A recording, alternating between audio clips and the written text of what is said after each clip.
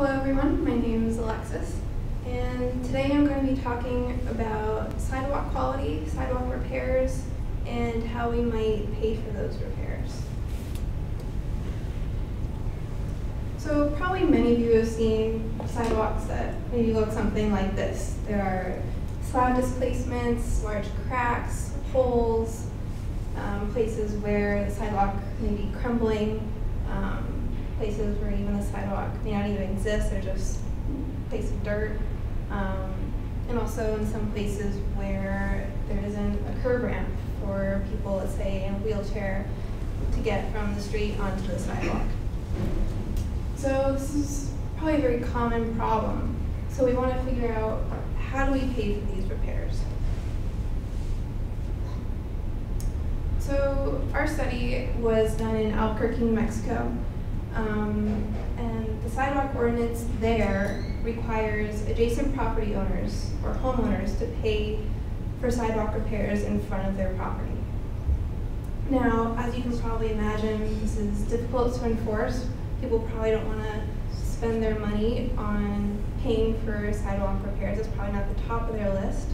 But it's also a concern, it's also difficult for lower income households.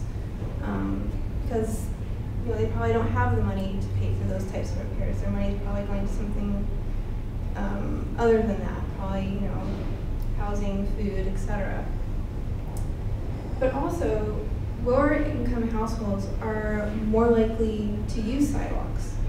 They're more likely to use them to get to a bus stop, get to work, get to a store, get to school. So we want to make sure that paying for these repairs is not only fair to everyone, but we want to make sure that this is taken care of, because these lower income households are using sidewalks the most, probably. And so the main question that we want to ask is, how do we spread the burden of repair costs evenly among different levels of income? And how do different alternatives of funding affect different levels of income? So we want to look at how do we pay, different ways of how we pay for these repairs. And this is not just a problem in Albuquerque, New Mexico. As you can see, Albuquerque is labeled in the red. This is in cities all across the country. You can see cities like San Francisco, LA, Boston, even here in New Orleans, adjacent property owners are responsible for paying for these repairs. So it's a problem that's countrywide, and it's something that should be looked into. And you may be wondering, how did this come about? How did this ordinance, how did this law requiring adjacent property owners, requiring homeowners to pay for these repairs, how did it start? Because sidewalks are public space, right? So we tried to find out, where did this begin? And so we found some research, one study in LA that stated that when sidewalks were built in the late 1800s,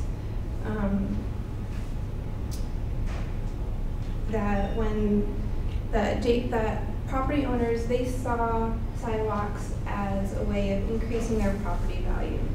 So by maintaining them, keeping them up, it was a way for them to increase their property value.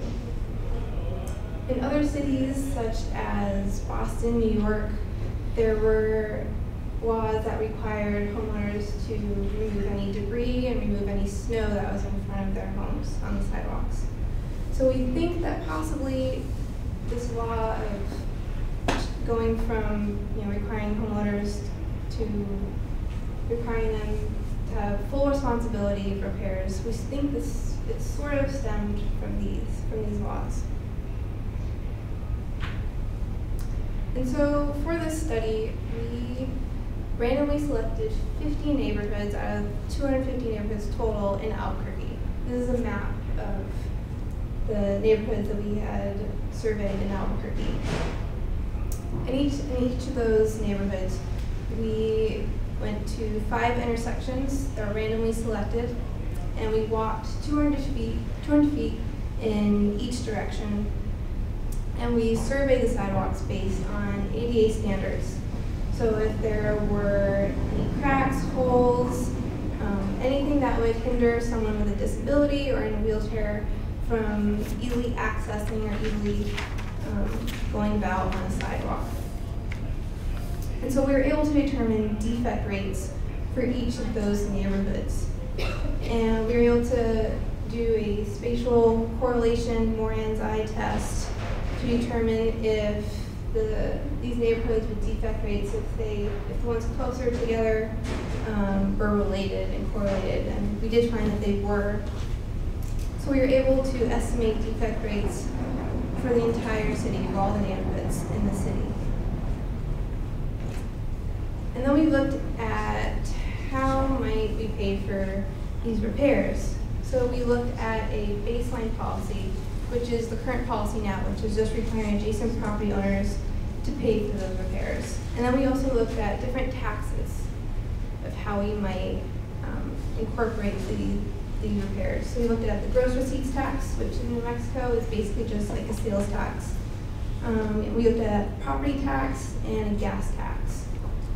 We got information about the gross receipts tax and property tax from the Consumer Expenditure Survey, which just tells us buying habits and of consumers.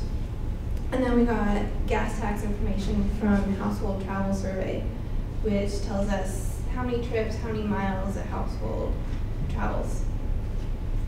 So we wanted to look at how much would we need to increase these taxes in order to cover the cost of repairs compared to the baseline policy.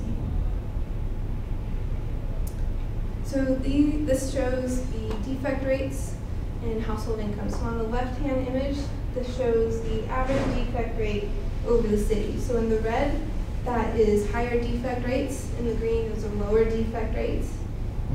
On the image on the right, that shows average household income. So in the orange and lower right corner, you can see the income is lower. In the upper right-hand corner where it's green, that is a higher income. So you can see that with higher defect rates and lower incomes, those are correlated. And again, this shows that this is a graph showing average defect rates compared to income. So you can see that average defect rates are higher for lower incomes and lower for higher incomes. Sorry. I want a laser pointer, sorry. And so this shows the average annual tax paid per household. So this shows what a typical cost might look like. So and we looked at if we spread the cost over 5 years or over 20 years to see what those differences might be like. So in the blue line, you can see that the baseline policy of just adjacent property owners paying for those repairs, that's pretty even. That's pretty even among all income levels.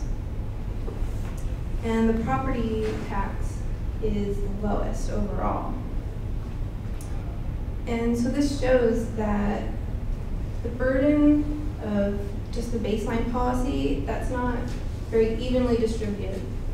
Because, let's say in the 5 years, the average cost for a baseline policy is around $75. So if that's taken out of someone in a lower income, that's a higher share of their income compared to someone making much more money and paying only $75. So we want to make sure that we want to evenly distribute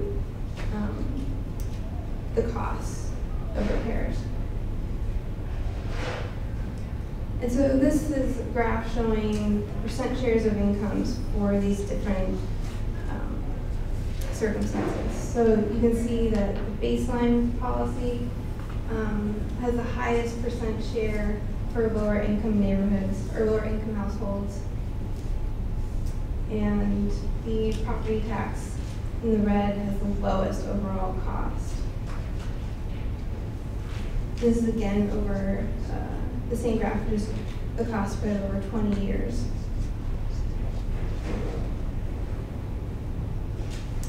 And these are maps showing how those results compare. So you can see that in the baseline policy and the gross receipts tax, the costs or the shares of income are not very evenly distributed as compared to the property tax and the gas tax. You can see that in the lower left-hand corner of the baseline policy, there's higher shares of income for those neighborhoods that have lower income and higher defect rates.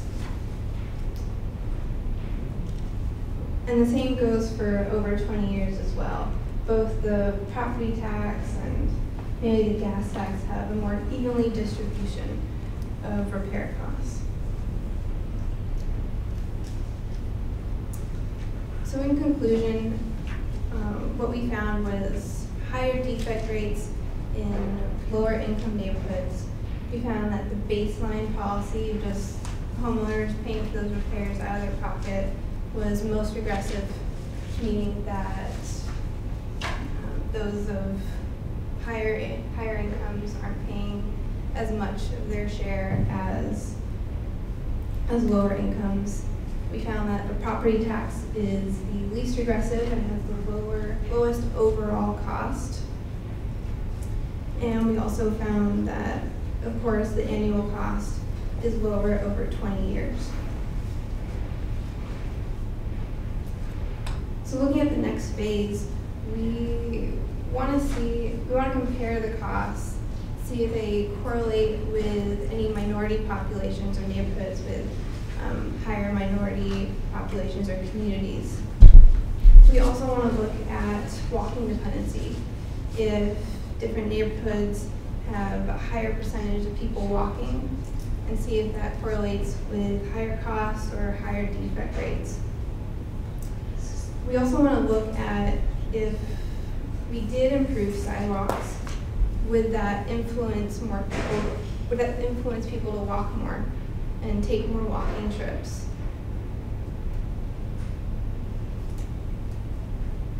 And any questions?